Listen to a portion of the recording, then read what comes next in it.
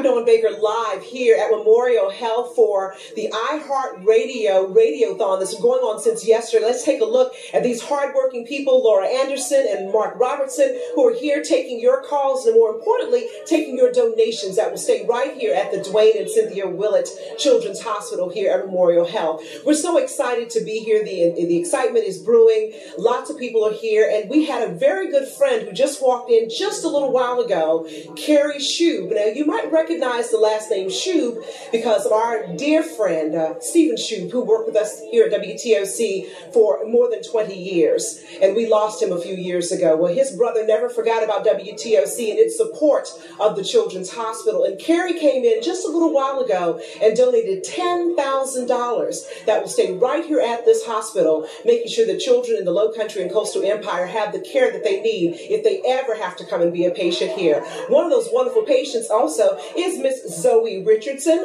She's just 6 months old, and I'm here with her wonderful parents, Anna and Charlie.